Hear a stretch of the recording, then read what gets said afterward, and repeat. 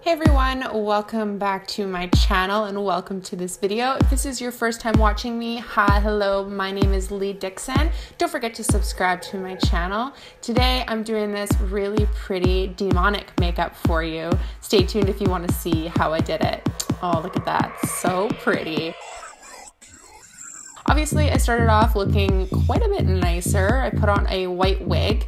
These are the horns that I used. I bought these a couple years ago from a Halloween store. They were pretty plain and boring prosthetic when I bought them. So I ended up painting them with a mix of different kind of paints. And then I actually sealed them with clear nail polish, stuffed them with cotton balls, and then glued cheesecloth to the bottom and sewed a hair clip onto it so that I could easily clip them into my hair or a wig, whatever I was wearing. So here what I'm doing is clipping the horn onto the top of my head, and then using a piece of this wig, what I'm doing is backcombing it to create a little bit more texture and grip, and then wrapping it around the horns. What this does is, one, hold the horns in place, and two, it hides all of the seams of the horns so that they look a little bit more realistic. Honestly, I think it just looks pretty badass with the hair wrapped around too. I used a couple of bobby pins to secure those horns into place and then tied the wig back for the rest of the makeup.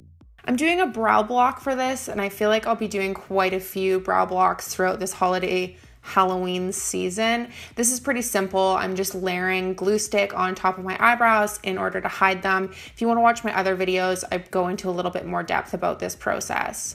Then to correct and conceal those brows, I'm taking a peach toned color corrector. This hides the darkness of the brows a little bit better, and I'm applying that with a foundation brush on top.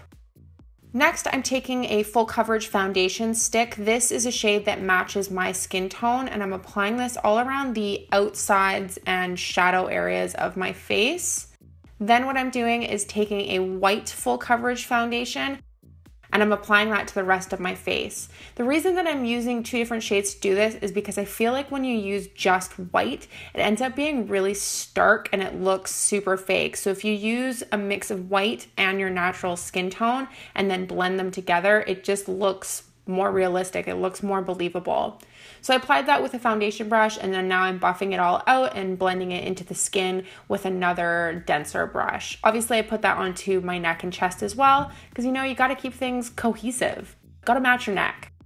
I ended up applying a bit more of that foundation right over top of my eyebrows just to take out the darkness of the brow hair a little bit more and highlight the area. Jumping into contouring, I'm using a cream stick.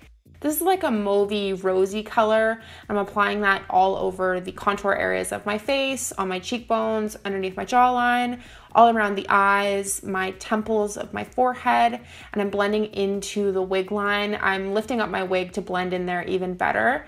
And I'm also applying this at the inner corner of my eye, and then with a smaller brush, my lower eyelids, as well as my nose contour, and then I did some kind of like teardrop-esque drips on my chest and my neck. Like I said, keeping things cohesive, gotta make it all look good. Once I was happy with that cream product, I set it with a translucent setting powder. This just keeps everything in place.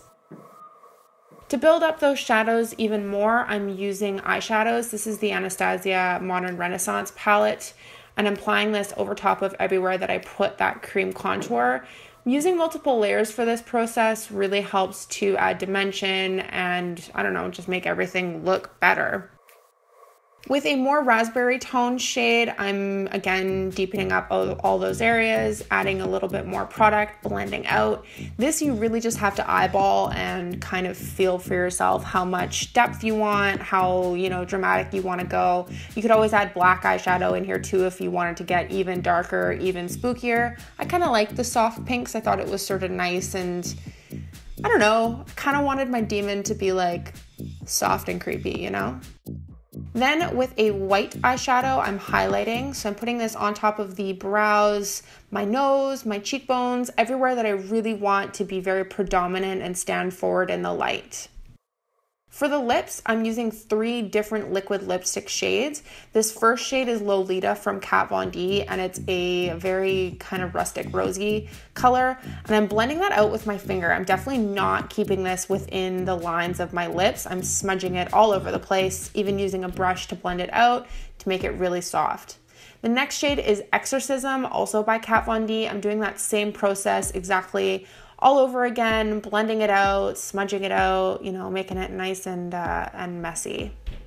The last shade I'm using is Witches, again by Kat Von D, and I'm applying this to the very inside of my mouth. I wanted to make sure to keep this pretty small and pretty tight to the inside, just blending it out a little bit more. All right, so this is where we start getting really nice and creepy.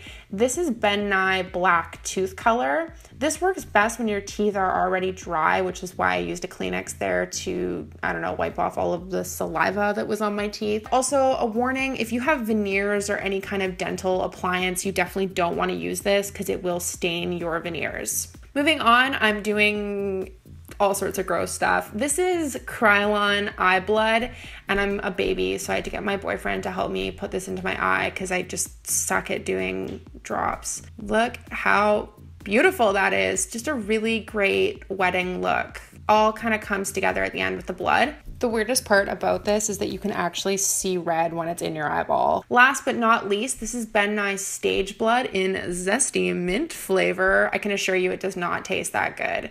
Oh, that drip. Look at that drip. Hang on, let's watch that again from a different angle. Oh, baby. And that's it. This is my demonic succubus makeup tutorial. I really hope you guys like this video. Thanks for watching. Bye.